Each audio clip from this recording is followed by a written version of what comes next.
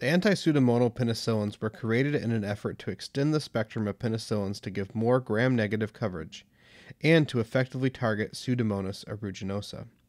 These penicillins are also referred to as carboxypenicillins and uridopenicillins. The carboxypenicillins include ticarcillin and carbenicillin, while the uridopenicillins include piperacillin and meslocillin. Carbenicillin, ticarcillin, and meslocillin have been discontinued in the U.S. Piperacillin is the only drug in this class that is used clinically in the United States.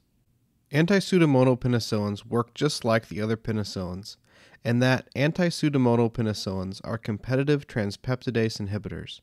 This means that antipseudomonal penicillins are cell wall synthesis inhibitors, and that antipseudomonal penicillins are most effective against dividing bacteria. For a more detailed review of the mechanism of action of penicillins, please refer to the video that focuses specifically on penicillins. Beta-lactamase production is a big mechanism of resistance for antipseudomonal penicillins.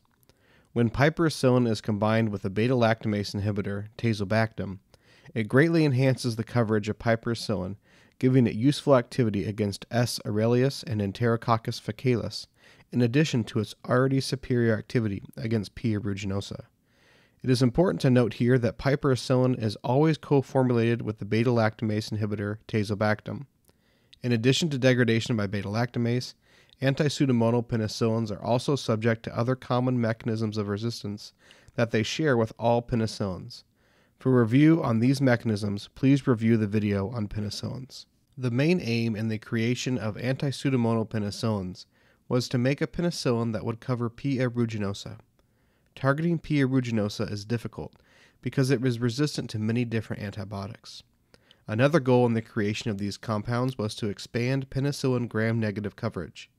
Antipseudomonal penicillins, and specifically piperacillin, are active against many gram-negative bacilli, including P. aeruginosa and Klebsiella pneumoniae. In addition, piperacillin is active against most E. coli, H. influenzae, and B. fragilis. Piperacillin has the broadest spectrum out of all other penicillins. The adverse effects of antipseudomonal penicillins are very similar to those of other penicillins, including penicillin G. Hypersensitivity to the beta-lactam ring is the most prominent adverse effect. This concludes the video. Thanks for watching. Please direct any questions to me on Twitter at Sheehy_Ryan. I've also included my sources here. Thanks again.